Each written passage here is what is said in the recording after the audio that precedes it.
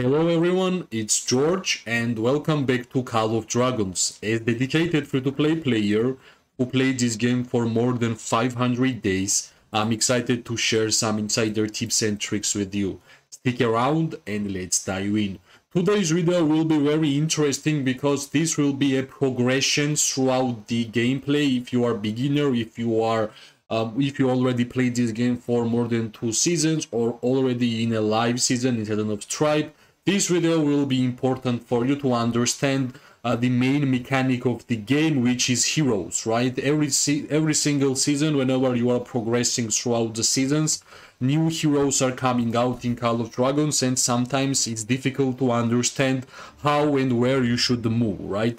As an archer main, today will be the first video regarding archer progression with the free-to-play players, maybe pay-to-win players, beginners, and so on. So I will try my best to explain the path through the getting better hero pairs for archers depending on your gameplay type.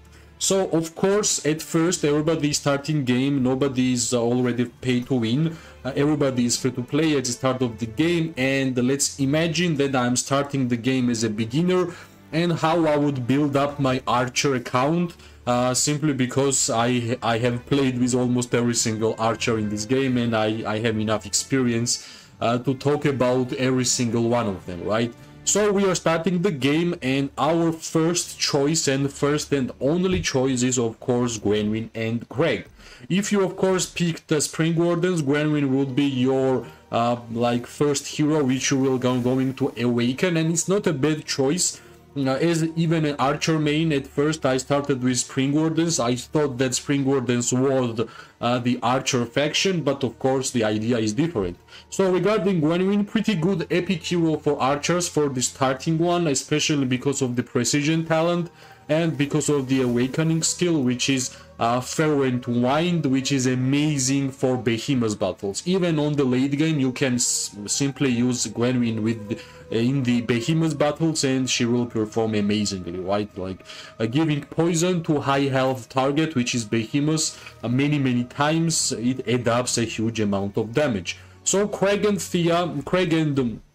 Gwenwyn and Craig would be the first choice. It's not a bad choice until you will understand how gameplay works, right? It will be amazing for farming Darklings, it will be good for forts, and also you will be using Gwenwyn and Craig for the like behemoths. In terms of PvP, this hero pair should not be the best and shouldn't be even great because it's an epic hero pair.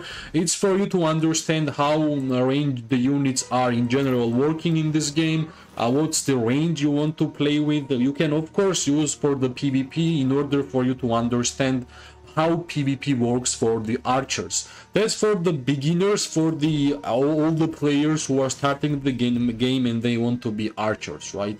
Of course, you are playing the game, you are opening some gold keys and maybe randomly, and of course you would be, if you are playing Call of Dragons, you will unlock Nico, right? Nico is a gold key hero which every free-to-play player and pay-to-win player can get.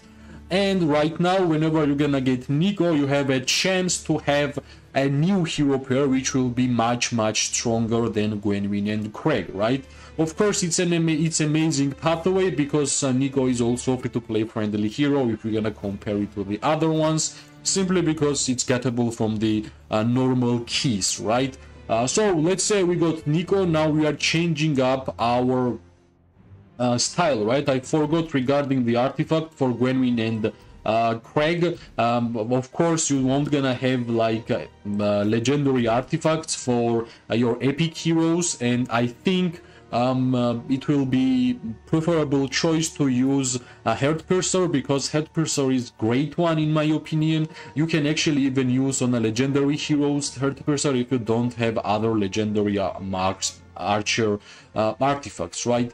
In terms of epic ones, I think Heart Purser is #1 choice, then maybe you have Steelheart Avenger, that should be #2, and the last choice is Bomb Flinger. But generally, mostly you are going to use Heart Purser for Gwenwyn and Craig, and that should be the main idea until you are going to get legendary artifact for the Gwenwyn and Craig, and for in general for archers, right? Regarding war pits, you have a couple of choices. You can already start building Snow Peak Rock. Maybe you will build a Night Rock. This is like 2 archer war pits which you should start already slowly building, right? At least get concentration even 0-star and the ravage, so you will have at some point some kind of war pit in the game for the archers. Alright, the next step should be getting Nico from the normal keys, free-to-play friendly legendary hero, pretty good in my opinion, and we are changing our hero pair. Whenever you're gonna get Nico, your main hero pair for archers will be Nico as a primary and Gwenwyn as a secondary. Like, it's great to have legendary hero in your hero pair, especially for free-to-play players. Mainly I'm speaking for free-to-play players in this video, right? Well, Nico is a different style of marksman, more of a skill damage factor, a defense reduction type, which is quite good, especially against infantry players. And in this like meta is infantry in our season of Stripe, and I think Nico works pretty fine. Of course, main idea should be to get first skill on level 5 and at least have 5-1-1-1 and start using Nico and Gwenwyn. That should be the next step for the archer players. Of course, it will be amazing to have third and fourth skill on a high level, but it will be hard, especially for the free-to-play players. But at least the minimum should be 5-1-1-1. One bad thing about Nico is that second skill, it's a mystery skill for my season, is like an engineering skill, which is pretty useless in PvP, right? And also we need to mention that Nico and Gwenwyn is pretty amazing for behemoth battles. It's much stronger in PvP if we're gonna compare it to Gwenwyn and Craig, right? So you are using Nico and Gwenwyn, you are having fun, you understood how archers work. Finally you managed to get legendary artifact, and if it's a Shadow Blades, it's an amazing choice. You are going to put Shadow Blades on your Nico and Gwenwyn. You will choose Snow Peak Rock for Nico and Gwenwyn, and you are pretty happy because you are moving in a right direction. What would be the next step, right? As I said, this video is about progression, and what would be the next step? If there will be any chance for you to acquire Inara, maybe from the lucky spins, for example, right? You will have a chance to have a great hero pair with the like definite style, right? For example, let's say we have already Nico, let's say you unlocked Kinara, you got 10 tokens for like maybe 5k or 7k gems. And finally you have Kinara. Of course, in order for us to use Kinara, we need to have 5-1-1-1 at least in order for us to be able to use the hero in the hero pair section. So let's say you got the Kinara 5-1-1-1. We are using Nico as a primary, Kinara as a secondary. Nico primary because of the precision talent. We are using Snow Peak Rock. We have Shadow Blades as a main artifact for now, right? And trust me, this hero pair is amazing. Simply because a different style, if we're gonna compare it to the other hero pairs, this is my main hero pair. You are generally dealing damage with skill damage factor, with defense reduction. You are having skill damage factor with Kinara also. Kinara makes this hero pair more tanky, lot of counter attack damage, great buffs, but most important thing about this hero pair is that this hero pair synergy is centered around defense reduction of the enemies, right? Let's see. Skill damage factor with defense reduction, and whenever enemy has defense break, Nico will deal 200 more damage when awakened. And in addition to that, Kinara's awakening skill is all about defense break, right? In addition to that, Snow Peak Rock's first main skill is all about defense break. 30% chance to deal damage to target legion when inflicted defense break, another great synergy. And also, if you will ever get lucky in terms of artifacts, and you will get Rattle Spear. Rattle Spear has in addition defense penetration. So in the meta of infantry heroes, defense breaks, defense penetrations, reduction of the defense is working amazingly. So this, if you have all of these assets, I will call it like that: Rattle Spear, good Snow Peak Rock, Nico at least 5111, Kinara at least 5111, then you are already on an amazing phase to be a good archer player. You have a perfect hero pair, especially if you are a free-to-play player. That's why it was my main idea, that's why I decided to put almost every single legendary tokens on my Kinara, and she's my first and not only because of the indies, but my first PvP legendary hero, which is Awakened, right? Because I love the synergy with Nico and Kinara, and now I'm slowly trying to awaken Nico, and I will have full synergy of defense breaks, defense penetrations, and so on. So right now we have already one great hero pair. How we can upgrade this hero pair? Well, there is only one way to upgrade this hero pair, is to unlock Hosk, and we are going to replace Nico with Hosk, right? Hosk is a much better asset in terms of Kinara's hero pair. Well, in terms of comparing Nico and Kinara and Hosk and Kinara, there is two different playstyles, and unfortunately, if you are a tier 5 player, mainly pay-to-win player with tier 5 archer units, Hosk and Kinara is better. Well, of course, Hosk doesn't have a skill damage factor, but Hosk has amazing buffs, which works perfectly for Kinara, right? Attack bonus, HP bonus, damage dealt bonus, this is rally skill. Now, here again, another stats, defense bonus, normal attack bonus, and one of the best skills in the whole game, maximum legion capacity bonus 50,000. Amazing awakening skill, and also if we're gonna add up the tankiness of Kinara and tanky stats of Hosk with more troops, you are having like tank archer DPS, which is dealing huge amount of damage with counter attack damage. Everybody has to click on you. You are nightmare, especially for tier 4 players, and you are having fun. Of course, Hosk would be the primary hero because of the precision talent. Yet again, I think Snowpeak Rock would be the choice for the hero pair, and Rattle Spear would be the choice as an artifact. That's like an upgraded version of Nico and Kinara, which we 100% should have talked about, right? Actually, if there will be a way that I would unlock Hosk as a free-to-play player, that would be my best dream, because I want to have Hosk and to pair it with my Kinara and have fun. Because generally, I at the beginning I thought Hosk would be available for a free-to-play set like limited time, maybe in the future, right? So, of course, we are moving forward, the game is progressing season after season, and you have a chance of getting Syndron and Freygar, right? Now the complicated stuff already starts, simply because Syndron can be gotten from the Wheel of Destiny, Freygar can be got from the Lucky Spins.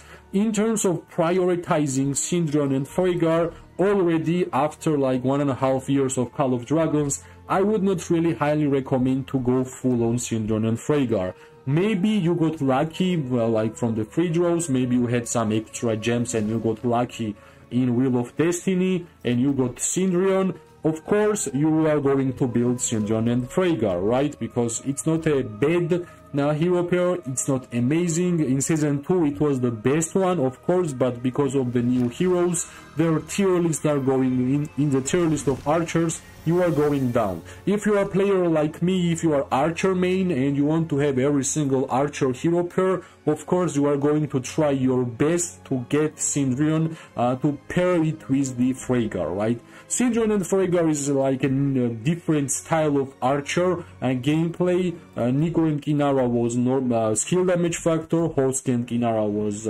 tankiness, and Syndron and Freygar is normal attack with crits, right?